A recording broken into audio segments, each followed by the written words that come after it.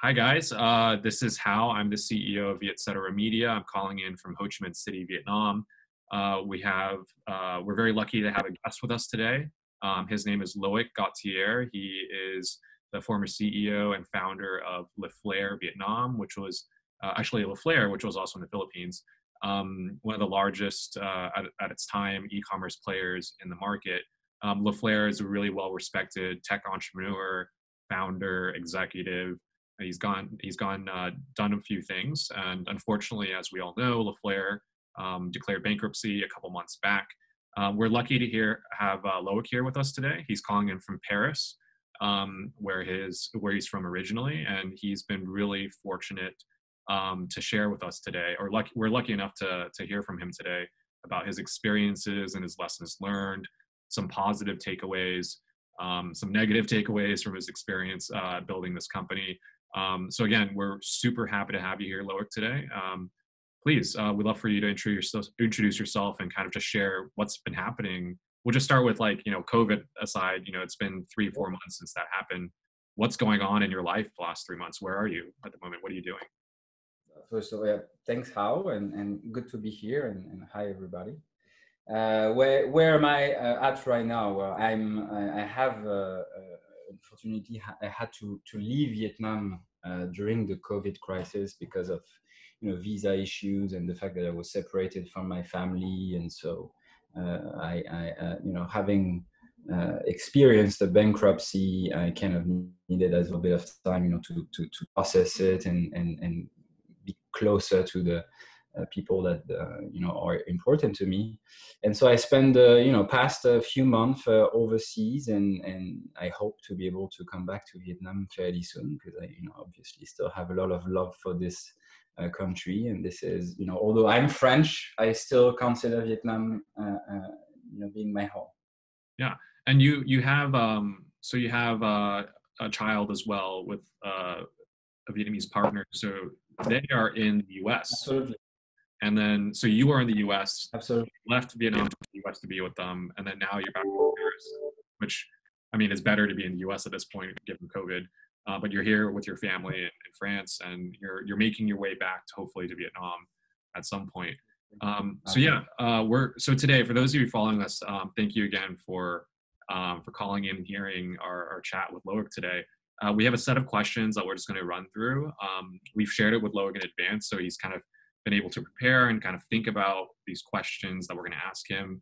And it's an opportunity for everyone to know what's really going on with Leflair, which used to be one of the most respected and still is to some degree kind of stories that came out of Vietnam.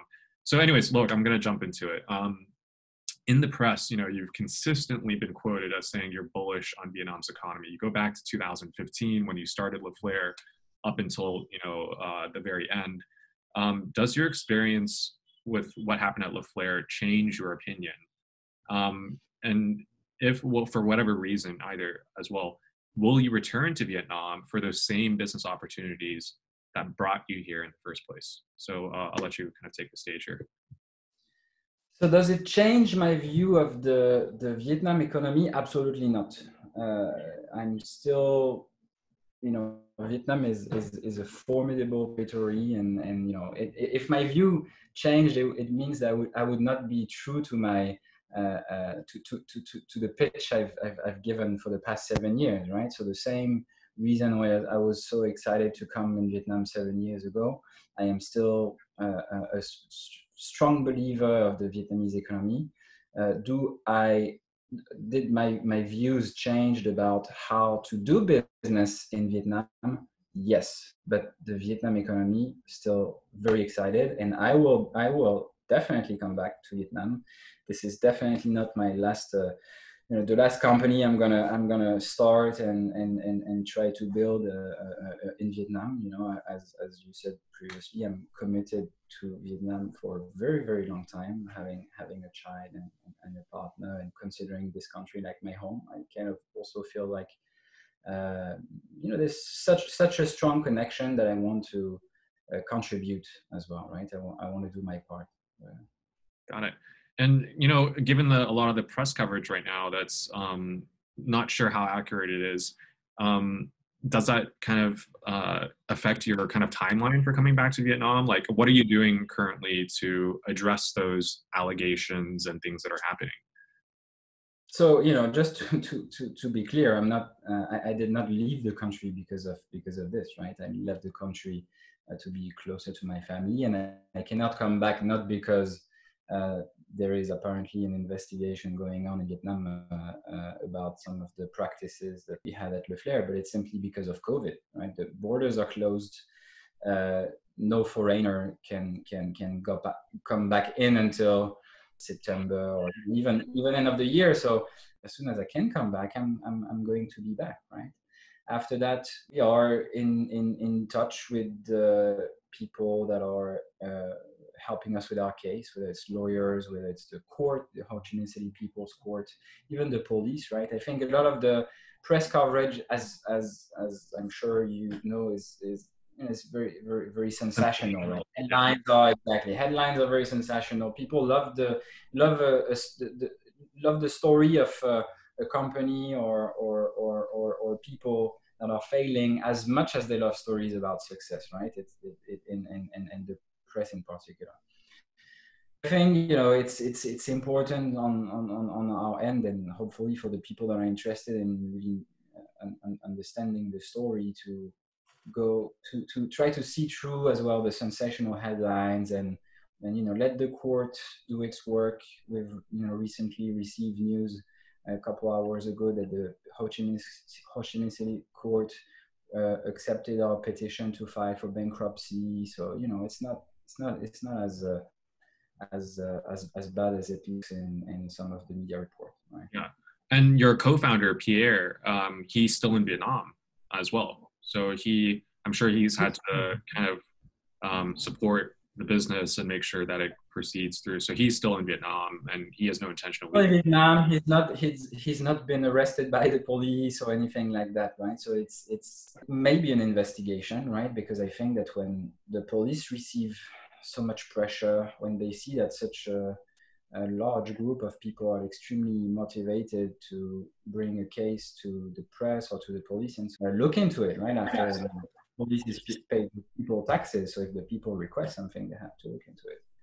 But I believe that this is going to be a constructive investigation, that they're going to look past maybe either the accusation from people that may have been that are really upset and may have experienced financial difficulties because of our bankruptcy and our insolvency. And it's gonna stay constructive, and that whether it's police or court is going to do its work, right? What were some of the major accomplishments that Leflair made in regards to the tech and business ecosystem in Vietnam? Because you guys started 6 years ago when basically nothing was really out there. What were some of those accomplishments that you want to share today that you remember and hopefully will continue to add to the ecosystem? So I think first thing is the fact that we have, I hope, proven that you can build an e-commerce company which is considered extremely capital intensive, and something that people I think in Southeast Asia only see big companies from overseas coming in with billions of dollars or hundreds of millions of dollars, and basically being just a money game that no entrepreneur can basically start up. I think that number one, we've proven that it's not true, right? You can build a sizable business in e-commerce, starting from very little, almost nothing, because when we started, we started at 25 years old. We used to work at Lazada for just a little time. We didn't have much savings, and we basically went, trying to go into a business that is extremely capital intensive and that has a lot of barriers to entry. So I think number one is that, regardless what kind of industry you're trying to break into, and regardless how much capital you're able to put from your own pocket, in Southeast Asia and in Vietnam in particular, this is definitely possible. I mean, as an entrepreneur, and when you look back, you realize that the successes that really matter, and the things that really have the most positive impact are always about people, right? And people and what you've, you forget about revenue, you forget about your P&L, you forget about the profits, right? You remember about the company culture, you remember about the number of people that have worked with you and eventually have been able to build their lives, because you build a successful company that was able to pay them salaries. They started to have families. Some of them have had career in some other areas and grown a great deal. So I think that's the kind of moments and the things that you're the proudest when you look back after an experience that we may have had. After that, I'm personally very proud of the fact that we've been able to go multi-country, right? Being able to start in Vietnam and then go to the Philippines and have a business as well in Singapore is something that is pretty hard feat to pull off, to be honest. And the fact as well that we've tried some new business models. So, for example, with the cross-border e-commerce, with the Singapore setup that we have created in order to connect and bring more merchandise that Vietnamese do not have access to locally, and that we would able to consign from a warehouse in Singapore merchandise coming from the US, from other parts of Asia, that we would ship directly to Vietnam and to the Philippines, is something that in terms of the problems you solve and the added value as a company you create for your customers and for the economy is I believe something very important. And so it sounds like people, innovation, business models, there's been a lot of accomplishments that your team has been able to do. What is the single most proudest accomplishment that you have had? Not just your team and the collective energy that you were able to build, but was there a moment that really defined kind of your experience? It could be both positive or negative, something that you really learned from personally. Maybe it was that first investor check that you got, showing that you were able to do this, or your team was able to do that. What was something that you personally resonate with most at a personal level in terms of your own development, if you have one? I think for me, again, was about people and for example, the first 100 employees, right? And then when you start getting 150, 200, and when 5 years after you've incorporated the company, you realize that you have more or less hired 600 or 700 people. That 700 people have gone through your company and eventually build their lives and do things after that, is something that I'm very, very proud of. After that, in the end, you cannot anticipate, or you're not prepared for all the things that you are going to be able to achieve all the time. So in the end, my expectation when we started in December 2015, I did not expect that we would be able to survive 6 months, right? We were a little crazy, a little ambitious, and very confident, but we absolutely not. We did not anticipate that this would have the success that we've had until the very end. So it's difficult to point at a very specific achievement. It's a whole experience, a whole package. Right? So you talk a lot about the people and the lives that they were able to create while at the time at Leflair, both personal and professional development wise. Why do you think the employees of Leflair chose Leflair? They have so many options. If they get a job at Leflair, chances are they could have at Shopee, at Tiki, at Sendo, among other technology companies. What were some reasons why they chose Leflair at the end of the day? Well, one of the things that we did probably the best, I'm not saying that it did not create some other problems, but we really tried with Pierre-Antoine to create a company that would be an environment that promotes freedom and accountability and really and responsibility. Personally, on my end, the couple of years of experience I've had in bigger corporation and so on, I've always had a hard time with control and sometimes office politics and things like that. And I remember being one of the things that I hated most about working in corporate. And so when we had the opportunity to create our own company, I kind of always wanted to create a culture where, you know, if you are an individual that wants to achieve great things, you want to work hard, and you want to prove yourself, that Leflair would be the type of company where, you know, you would never be limited to doing that. On the other hand, if you are someone who needs a lot of structure to do great, who needs that kind of constant tap on the back to tell you that, you know, it's great what you have provided this week and so on, this may not be the best place to work. And so I'm not saying that we've had a high turnover, right? We've had at some point of our company life, we've had like 40 to 50% of people that will not, you know, and stay more than 1 year at the company. But those things after that, as we got more and more confident about what our company culture was, and that we were real about it, right? Because there is often, you know, some companies say they are a certain way, but then when you get in, you know, you experience it differently. For us, I believe that we were always real about those aspects that we were trying to promote, and I feel like we were good at communicating it to people who wanted to work in that kind of environment, and to keep them motivated.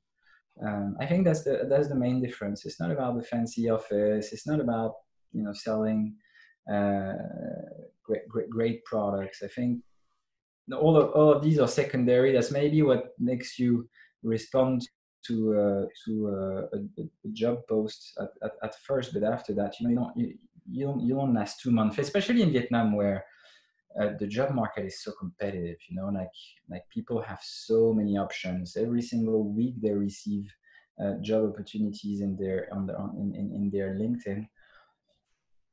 You can't keep them unless, you know, you really provide a different value. And I think that's what we provided. A very free environment.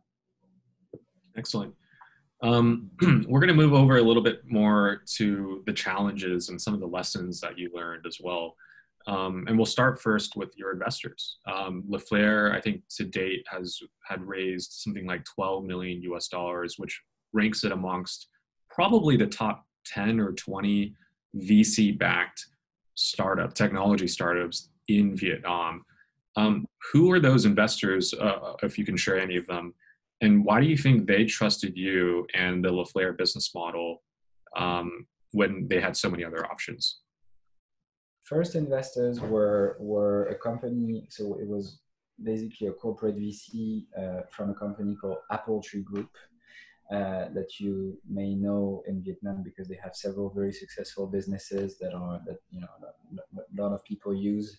And so this company is actually owned by two French brothers, entrepreneurs that have been in Vietnam for 25 years.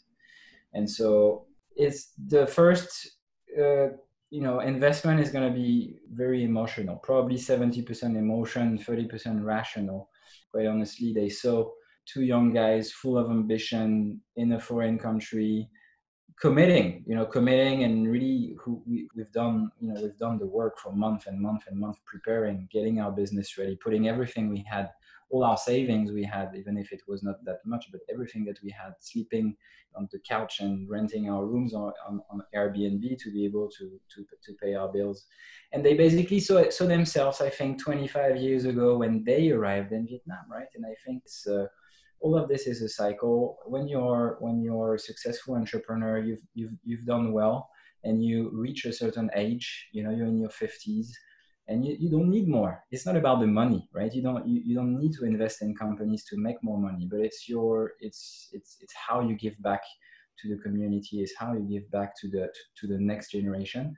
And I think in our case, it was probably, you know, as I said, 70% emotional. They saw themselves 25 years ago, and this is kind of what made them tick, and they decided to invest after that. After that, everything is more rational, right? After the first one, so for us, our first investment was $300,000, and after that, obviously, you have enough capital to launch your product, to prove that you have a product market fit, and after that, you know, everything becomes more rational. It's about validating one or a few of your kind of assumptions, proving that you have your initial plan, your 10 years plan that you're gonna have to break down into some sort of assumptions that you're gonna validate year after year, and the game is about, I prove my assumptions for 2015, for 2016, and then you have a few more investors that are gonna,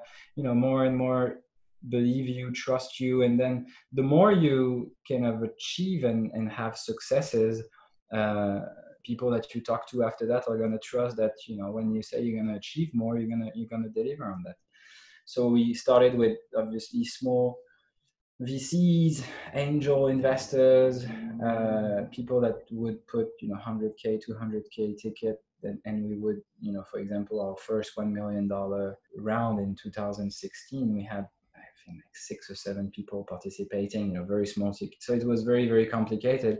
And at the end, the last round, 7 million, was just 2 investors. Right? It was relatively straightforward, and the process was not, it was not the hardest round to raise. So the biggest round is not the bigger the round, it's not the harder. It's not harder to raise, right? And it sounds like you were in talks to raise almost up to $40 million US yep. of Series C investment. Yep. Who are the people that you were talking to, and was there a point where you felt like, yeah, this is going to happen, and then why did it kind of collapse last minute? We went back to market at the end of 2019, so I'll say October 2019 was the year where we were preparing ourselves for $100 or $200 million revenue. So we closed the round in January 2019 or December 2019, and that capital we almost exclusively used to upgrade our kind of capabilities, whether it's technology, operation, people. We opened the Philippines and so on and so forth. So 2019 was the year of the investment. So that after that, our infrastructure would be ready when we receive a $30 or $40 million investment to invest further into, advertising and marketing in order to literally multiply the revenue by 3 or 4 or 5, whatever. In October or like October, when we started those discussions, the market was not this was not a strategy that was vilified. It was a very, it was a very common approach by, unfortunately, a lot of startups. Unfortunately, or it was just a different year, right? A different way of doing business. And so we discussed with VCs and private equity in Europe and US and China and Korea, Japan, and so on and so forth. And we had a lot of interest because obviously I'm not the only one who is very bullish on the Vietnamese economy. The whole world is excited about Vietnam and Southeast Asia. But it appeared that exactly at the same time, there were more and more controversy around what had happened to businesses that were like businesses like WeWork, and it's not just WeWork. Like even in Vietnam, you guys, you raised the most amount of money, so it sounds like you had the most exposure in terms of media and press and the sensational kind of number. But yeah, adding to that, just so the other readers out there know, it sounds like a lot of companies have gone out of business just the last 2-3 months since COVID. So Leflair, unfortunately, is not alone. There's a few others that face the same fate. Maybe didn't get as much press. Would you say, through your experience, and maybe if you were to talk to those investors now, like what were some of those opportunities? Like if I'm an investor looking into Vietnam now, I could be here in Vietnam, I could be elsewhere. What are some hotspots, like even for you, if you were to start a new company, what are some things to watch in Vietnam now? Like based on your experience building this company, what kind of direction or advice would you give out to those investors and startups?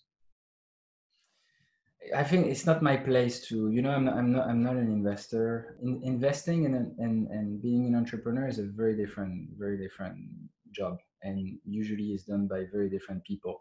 So it's not I'm going to stay in my place, and I'm good at starting company, I believe, or at least Vietnam is still a territory where you have incredible opportunities. After that, one thing that we have to remember, so us as entrepreneurs, is the fact that we have to remember that Vietnam and Southeast Asia is, especially if you're a foreigner, let's say you're a European like me, or you're American, and you come to Vietnam and you want to start a company and you think that you're going to be able to raise a lot of capital because actually you have more exposure. Southeast Asia has more exposure than Europe right now when it comes to venture capital. People talk a lot more about Southeast Asia than they talk about Europe, but you have to remember that there is 15 times less venture capital that is injected in Southeast Asia than in Europe, and that the capital that is injected in Southeast Asia goes to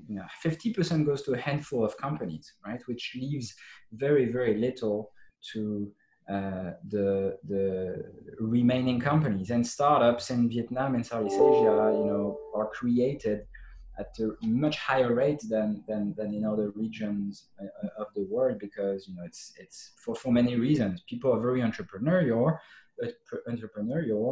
It's relatively easy to start a company here, especially if you are Vietnamese or like, and that the regulation obviously is much easier for you than for foreigners.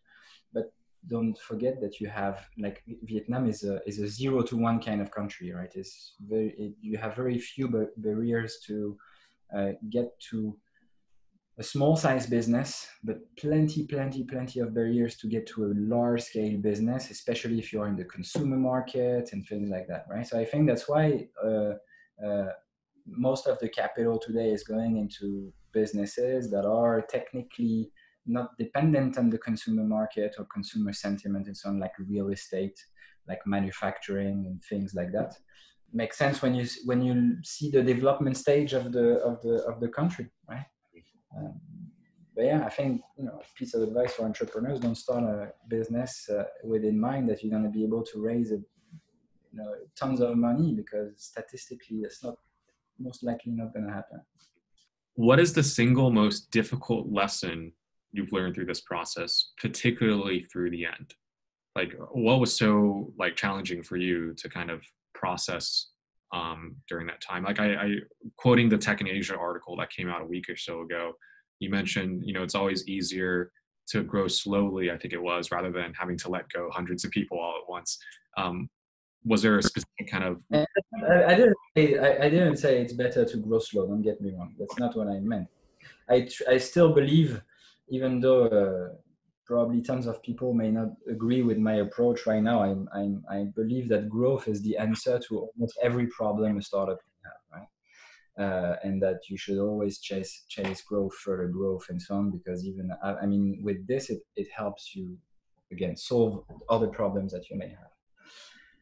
What I was trying to say in that article is basically that personally I may have had at some point a bias and created a situation for myself and the company where the fact that you may have sometimes people doubting your ability to grow the business, or doubt the added value of your business, so basically, or doubting what you spend so much time and what you've committed so much to do and to develop.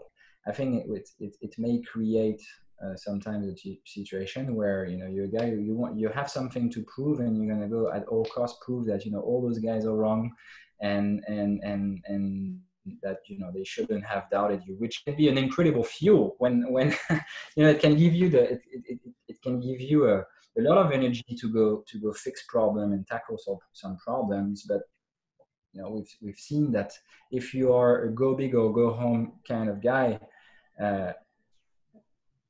going home is painful. And it's not so much the personal bit that is the most painful, is all the people that you bring down with you when such a situation happens. So that's what I meant by this. The investors are going to be fine. Like, yes, it's a lot of money that they have lost. Of course, like CEO's responsibility is to basically the CEO works for the shareholders, right? So the CEO is supposed to make some money for the shareholders. And so basically, if the company does not make some money, it means that the CEO have not done his job. But then, like all the people that are going to be affected, the people that may not have the financial capacity that your shareholders have to handle such a situation, this is the worst bit, because your shareholders, yes, they're going to be upset, but they have 10 other investments, right? Or 20 for some of them. Some people that are working with you, some of them may have, gotten a mortgage about a new car or a new bike, or may be about to get married, or just had a kid and things like that. And that's the hardest bit. The things that personally affects me most. So Loïc, thank you for sharing with everyone here today firsthand about your experience building Leflair to where it's gone, and taking the learnings that you've had to wind the company down as well. So everyone is really keen, especially those close to you and that know your capabilities and your ambition. What is your next play? Is it here in Vietnam? Is it outside? Is it in tech? What is that next play for you? Quite honestly, I don't want to disappoint you, but I have not. I mean, I'm thinking about it, obviously, but it's a bit early to share and to have certainty about where I want my next entrepreneurial venture to be. What is sure is that at the moment, I kind of want to focus on sharing my experience and make sure that what I've learned over the past couple of years, I can benefit some other companies and some other people and so on. And I will do that, for as long as I can, and for as long as there is value for me in sharing this. I've also learned a big lesson in financial independence. I think that you asked me one of the things that kind of I would regret most, even though one cannot live with regret. But I think that there are pros and cons to starting your company so young and without much kind of financial capacity and not being very financial stable before you start such a company.